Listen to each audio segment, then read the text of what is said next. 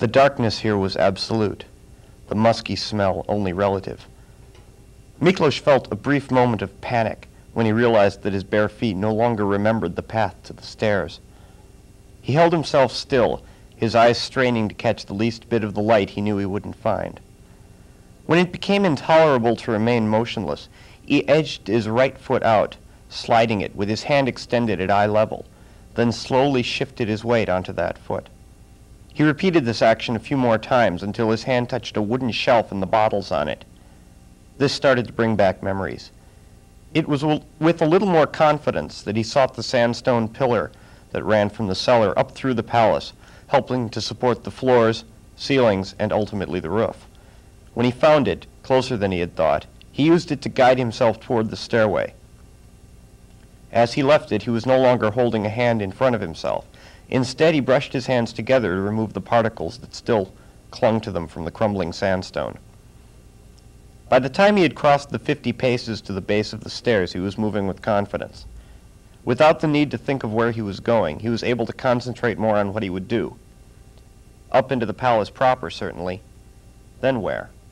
Should he see Laszlo first or last? He heard the chittering under the stairs and smelt the clean, dirty, clean smell of a nest of Norska, and was pleased that Vilmos still raised them. He was only a few feet from the stairs when he realized that there was another sound. He stopped and listened. Yes, there was someone before him. The sound of breathing was unmistakable. Moreover, he began to smell strong liquor over and above the scent from the wine casks. "Who is there?" he said. A voice he didn't recognize came back. "That was to be my question, young sir. But, as you have managed to ask it first, I suppose I should answer. I am Mishka." "And what are you doing here?" "Now, now," said Mishka. "I've answered one question of yours, good fellow. It's only fair that you answer one of mine." Miklos stared into the darkness. Who could this be? A man sitting in the dark in the cellars of the palace? Should he reveal his name? Would the man recognize it? "Have you light?" he asked. "More questions. I seek answers and receive only questions. Are you a Garabonchas?" Miklos laughed suddenly. "Do you know, I think I am. Yes, by the goddess, I have never thought of it before, but I have traveled far away to a place that you have never heard of and returned. Yes, I think I am a Garabonchas." He stopped, feeling rather breathless, but Mishka's voice remained even. "You are a strange Garabonchas, then, if you can speak of the demon goddess." Miklos shrugged, then realized the other couldn't see him. After a moment, there was a scratching sound, a flare, and the room was lit. It took a moment for Miklos's straining eyes to adjust to the light. The Norska had stopped chittering. The one who had called himself Mishka was holding a torch in his right hand. Next to this hand was a long-necked ceramic bottle of some pale color. He was dressed all in black with bright silver buttons. His boots gleamed in the torchlight. On his head was a cap set at a rakish angle with a bright feather in it. He had a long, drooping mustache and thick black hair. He studied Miklos for a moment, then transferred the torch to his left hand. He picked up the bottle with his right and passed it to Miklos. The prince hesitated, not wanting a drink just then, but hoping to draw this strange creature out. He accepted the bottle and drank from it. It was Polenko, strong but good. "You are dressed as a coachman," said Miklos, handing the bottle back.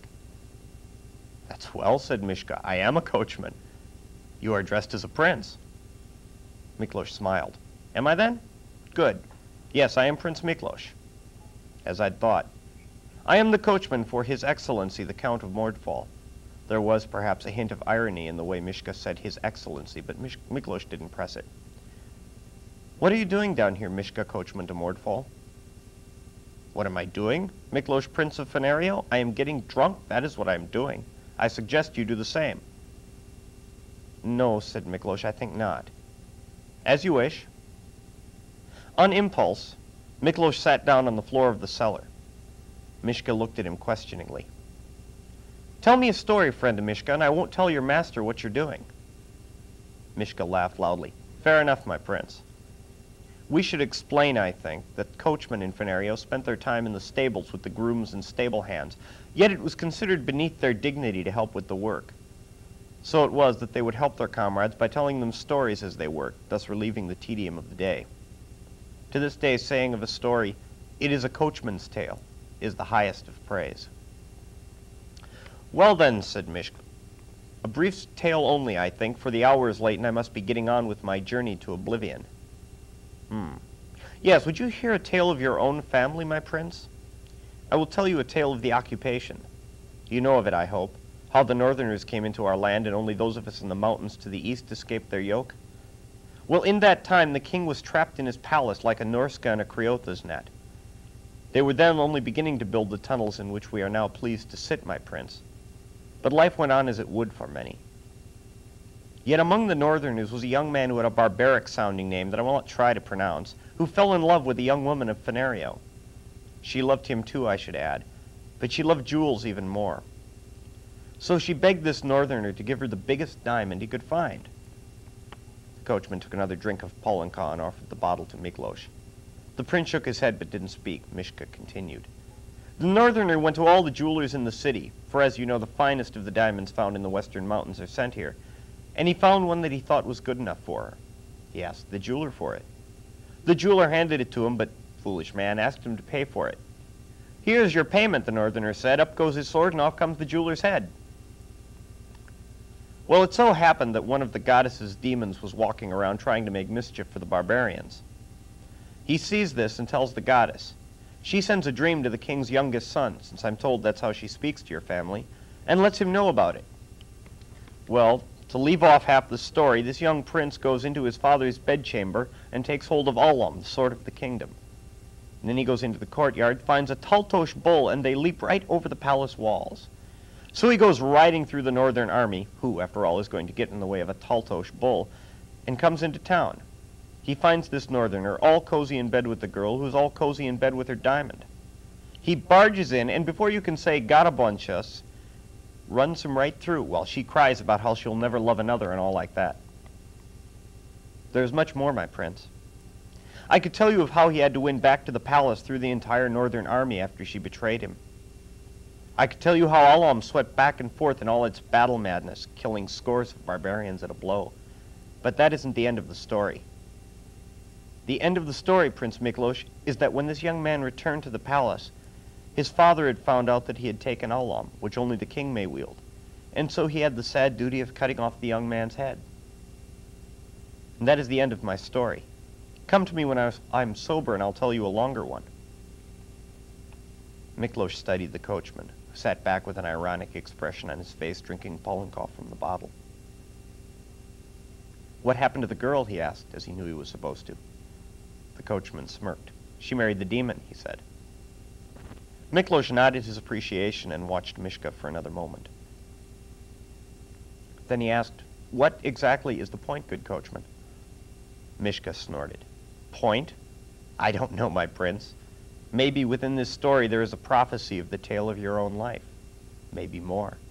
Maybe the point is the futility of all human endeavor. Maybe it is the triumph of justice, whatever the cost. The point? I don't know. You wanted to hear a story, so I told you a story. Ask yourself the point. If you are entertained, that is enough for me."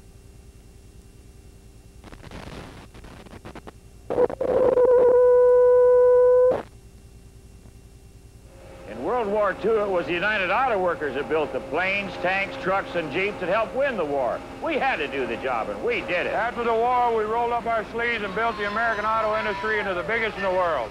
Today, United Auto Workers build tractors and heavy equipment. We make the best and ship them everywhere because they're the best in the whole world. United Auto Workers in the aerospace industry built the space shuttle. And we still can make the best cars in the world. Sure, there have been problems, but now there's a new commitment by the car companies to design them right and engineer them right, and we're committed to building them right. Take it from me, we'll build them right. And that's what we want, to build the best cars in the world. That's good for the union, and it's even better for this country. A secure job is an important part of this. It strengthens our commitment to quality. And we can do it. You better believe we'll do it. We're the United Auto Workers, the UAW, working hard, working proud, because we want to help make America work again.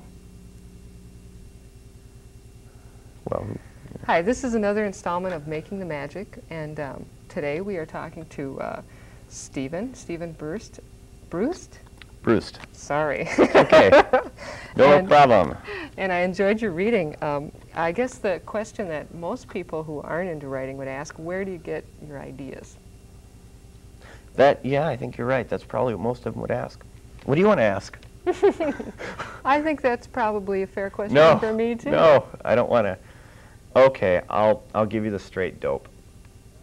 What it is dope, huh? Is no, that it? No, no. Is that what you're trying to say? Everyone has his own method. Mine is on the midnight of a full moon, I go out in back of my house and slaughter a virgin. A virgin? A virgin with black candles and the whole 9 yards, and then I come back in the morning and her body is gone and there's this stack of crazy ideas.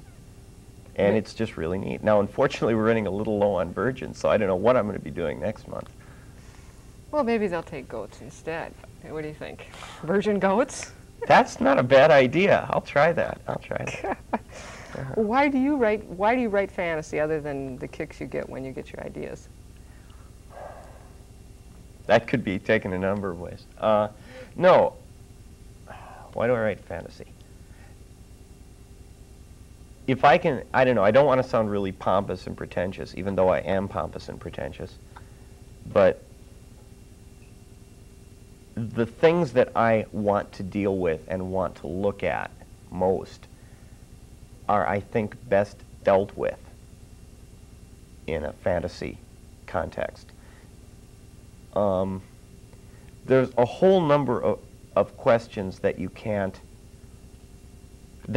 really look at too closely. You can't look at your house from inside. You got to go outside. You got to go over to your neighbor's house in order to see what your house really looks like. Okay? And sometimes, if you don't have a neighbor, you got to just go build your house and build a house for him to live in, and then you can look at yours. Is that too abstract, or do you see what I'm saying? I think it's just a totally off-the-wall answer to. I see that you have to build. Yes, well, no, I'm very sincere. I can feel that you are. Okay, what? You want an English translation? Okay, of that. let me make it more specific. Why do you write? Why do you write? Let's start with that. I guess because I can't not write. Is really the only way I can answer that. Is that it's like an itch that you have to scratch, in a way. I think, oh, gee, oh, that's really neat.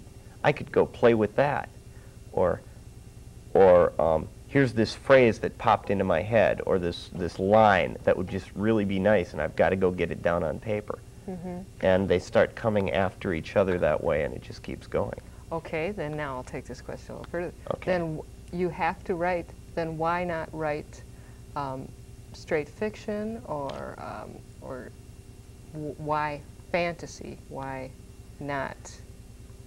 I have never really thought of it as I'm going to write fantasy now. I've always thought of it as I've got this story, and I sit there and I tell this story, or more, I've got this thing I want to look at. I have this question that I want to look at. And so I will write this story, and it'll end up being fantasy. Well, what is the process of writing like for you? I mean, besides where you get your ideas. I mean, is it... Have you ever taken a needle about that long and poked it into your eye? Not... It's a lot like that. Not... I see. That's the way the process is. Is it something that you... I mean, like you were talking about, you get ideas. And does it come in a flood and it just comes out, or is it something you have to sit down like a person who punches the clock and saying, I've got to write now? Both. And sometimes you'll sit there and it's sort of like there's a connection between your fingertips and the back of your head, and it's just going, and the words are just coming out there. And other times, you know, it's sort of like, what's your words per hour? Maybe 5. And you sit there, oh, do I put that comma in? You know, what is the next word going to be? Oh, no. And the really annoying thing is that there can be whole sections produced very slowly and very painfully. And right back to back with sections that just wrote themselves, and you can't tell the difference. I can't, and other people. So you feel like maybe there's a block at times that's blocking that? No, what I mean is that neither will read better. They're the same in terms of how good they are. I can't go anytime I have to work at it, it's going to be better or it's going to be worse. You see what I mean? That's annoying. Mm-hmm. Was there anything like in your background, like educational-wise, that led you to writing? You know, how you that process of, I mean, like some people would have maybe been journalism majors or English or something like that. Or well, I don't know. I was captured and tortured by the Arabs from the age of 5, and I was in a Turkish slave. No, I'm sorry. Slipping into fantasy. Nothing I can think of. No. Oh, that's interesting. I am aware that I'm not being terribly cooperative, and I apologize. Oh, it's more interesting, I suppose, in a way. I hear you're part of a member of a writers group. Tell us something about that. The Interstate Writers Workshop, also known as the Scribblies. The Scribblies, Yes, there are 7 of us. We are all 7 published writers. We all seem to be doing science fiction, fantasy. And I can't speak for myself, but the other 6 are all very good. Well, what do? You get together and party, or do you have some constructive critiques, or? We get together and we pass out manuscripts, exchange manuscripts for whatever we're working on, and get together and attack the person who wrote it. And praise him. And also, we found it's very important to say what you like as well as what you don't like. Because if you don't point out, gee, I really like that passage, it's liable to vanish when the person rewrites it. Yeah. So we point out what we like and what we don't like, and sometimes argue about it, and sometimes get into try to find general rules for how to improve writing. Do you end up sounding maybe a little less alike from this contact? No. You don't think so? I don't see how we could. It's certainly we don't, based on the books that are out, but I can't conceive of how we could. We're all 7 of us are very strong personalities and not likely to blend with anyone else. Oh, but you're still open enough to take this criticism and maybe alter your style because of it? I would say we would be likely to take something that doesn't work and turn it into something that does work. In other words, to take a passage that has grammatical errors and is obscure and gives an effect that the author isn't looking for, and turn it into a passage that doesn't have those problems. But there's a dozen different ways to accomplish any effect in writing. And that is a dozen ways that will work. And no 2 of us in the writers group would pick the same one in any given case. So I don't want Will Shetterly to sound like me, and neither of us want to sound like Pam Dean or Pat Reedy. But on the other hand, we all want each other's stuff to be as effective as it can be for what it is. And we're doing different things.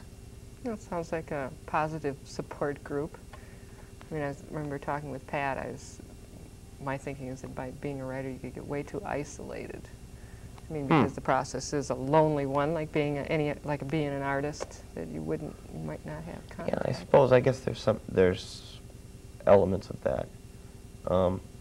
I have something of the feeling that if you really need a support group in order to write, you probably shouldn't be writing, or you probably really aren't. Well, no, I don't mean to write, but I mean to maybe stay connected with the outside world. I mean, yeah? Especially being fantasy. You might escape a little too far into it. No matter how much it's fantasy, what you're writing about is the real world, because that's all we have. And the idea is to get closer to it. The idea is to write. If you're not writing about the real world, you're wasting your time. And I think it's especially true in fantasy. Boy, is that pompous. I say so, but he said it with such conviction that I mean it. What can I say? All right. That's all that counts. This has been another installment of Making the Magic, and we've been talking to Stephen Brust. That's right. Got it. Goodbye.